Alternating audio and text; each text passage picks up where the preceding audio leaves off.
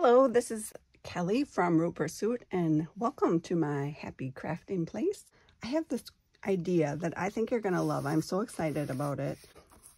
It's a good one. Let me just say that. We are using this fleur-de-lis stamp to come up with a hinge for booklets and that. And I'll show you what it looks like, one variation, but I have a couple of different variations that I think you're going to want to stick around to see because there are some pretty cool ideas. So this is basically one version of it used in a journal on the actual page. Here's a little booklet hinge. You open it up and it's got these silver little fleur-de-lis that give the impression of a hinge. This is a great opportunity to pull out lots of your metal finish items, your metal, your stickles, I even have these.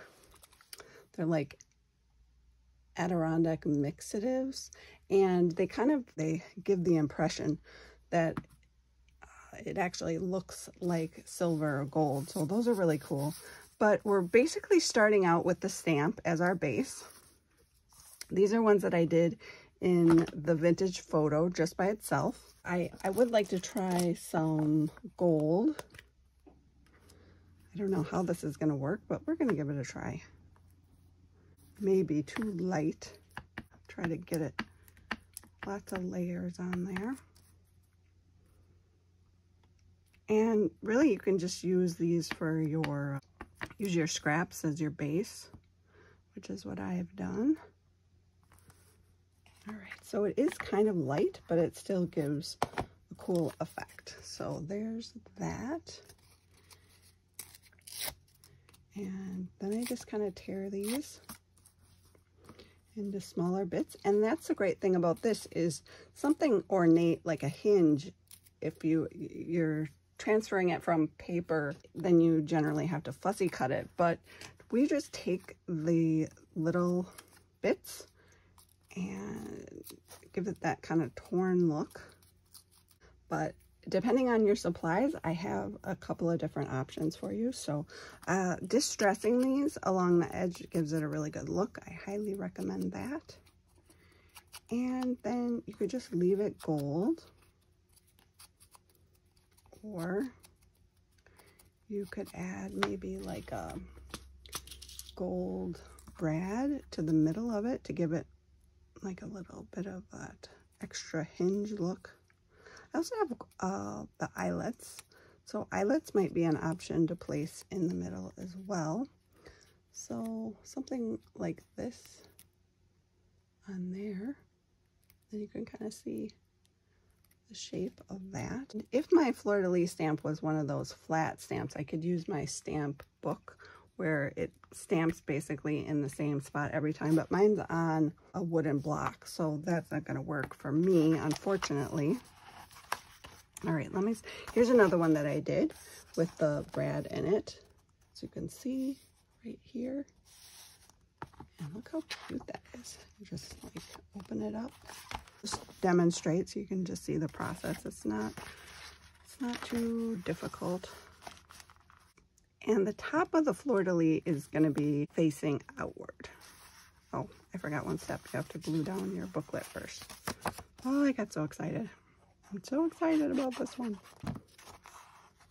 It's probably better to decorate this first before you put the hinge on, but I'm not doing that today because I'm a little excited about it. So I'll just do it afterwards. But if you're doing it, that's what I would recommend. And so just kind of make a note of where it is laying. So like here, you can see the hinge kind of like that, and then it just flips over. We could just do black ink. Let's try that. And then I have another cool one that, well, actually, let's do this for the black one.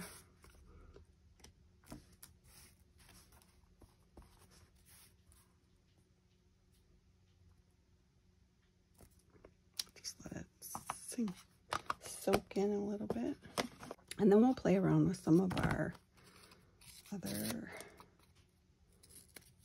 items, our metal items that we have here today.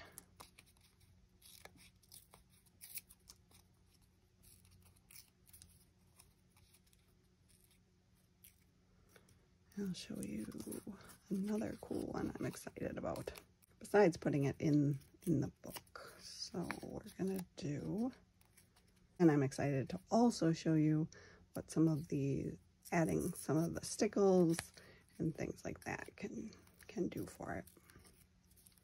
Okay, and we do want to ink it. We're just gonna ink around it a little bit. And then we're gonna go over to this one.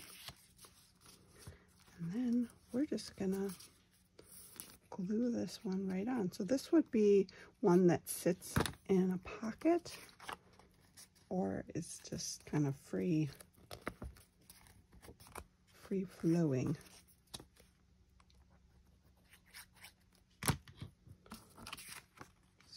More. So then that's how that looks. How cute is that? And then you've got that little hinge on both sides. Oh, who knew?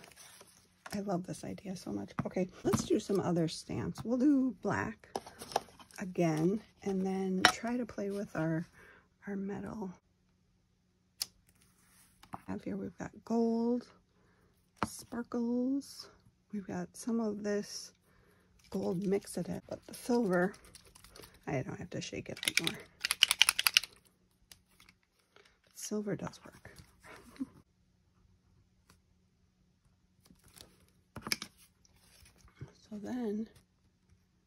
So that is super fun. All right, I did try some of the iridescent golden brown before, and it's still drying, but those are really cute. That's just a plain stamp, but this one. So what if we were to try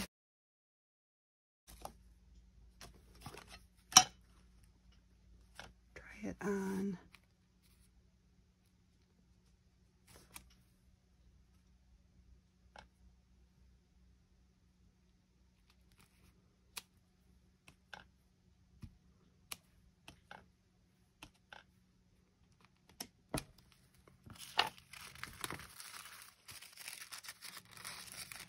and it could look even better. So I am experimenting as I go a little bit here. So there's those. And then got a little booklet here. Okay, got my glue stick. So first we'll glue this on here.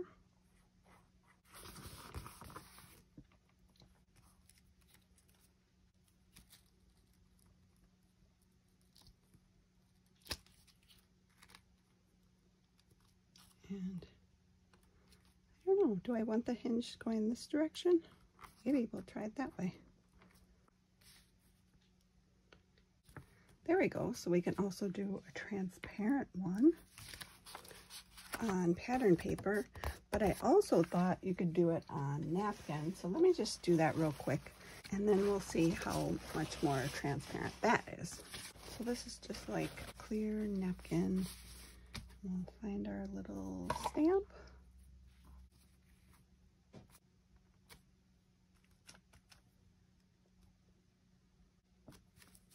Hopefully that doesn't go through. Did a little. That's all right. I would imagine, you know, just cut it down as small as you can.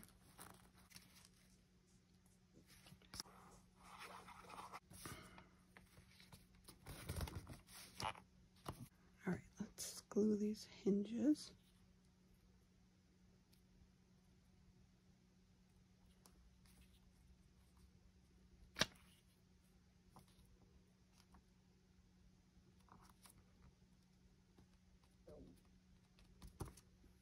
It's very delicate.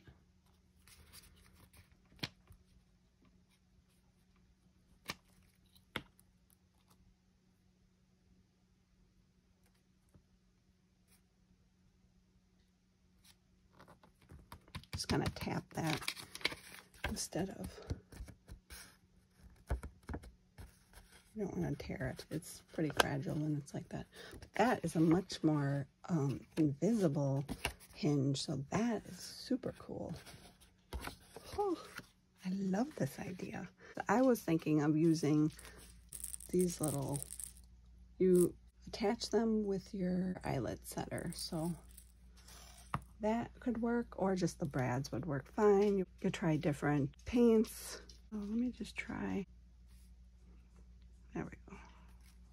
So almost add like a little silver nail, I guess is what you would call that, to it.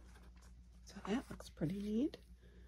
And I'm excited to try these. So I did kind of go along with they're kind of like stickles or metallic paint pens. So you can just kind of play around. You could do little dots on them to add a little sparkle.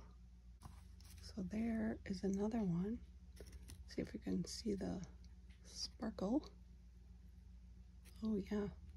Okay, here's another one that I did using the black ink background, and then these are like silver stickles. So look how pretty that is. That turned out fantastic.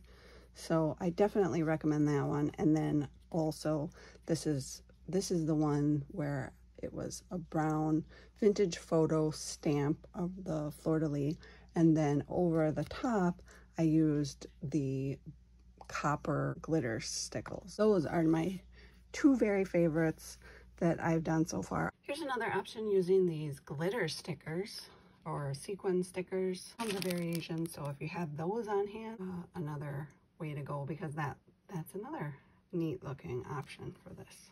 So we've got this one, and we've got the Hinge on the booklet. We've got the sewing pattern paper. We've got this one with the gold ink, I should say, and then the gold brad. And then this one is like the bronze. It actually was a brown stamp and then bronze ink over the top of it. This was like a metallic bronze, because by itself it wasn't very dark. It was like one of these where it was a little lighter. And then the bronze brad in there. And then this one is silver. So this one I added that was the metallic mixative as well. I definitely encourage you to take all these metal finishes out and try different options. So I hope you found this helpful. If you're interested in seeing more videos, you can go ahead and click subscribe. Definitely check out my new playlist. A playlist, you just go over to my YouTube channel, you click on playlist, and then there'll be one called Quick List Junk Journal videos. And those are the ones that are like 27 tips and tricks, list of the best glues and the best tools and things like that. Yeah, so check that out. And as always, thanks for coming along, and I'll talk to you later.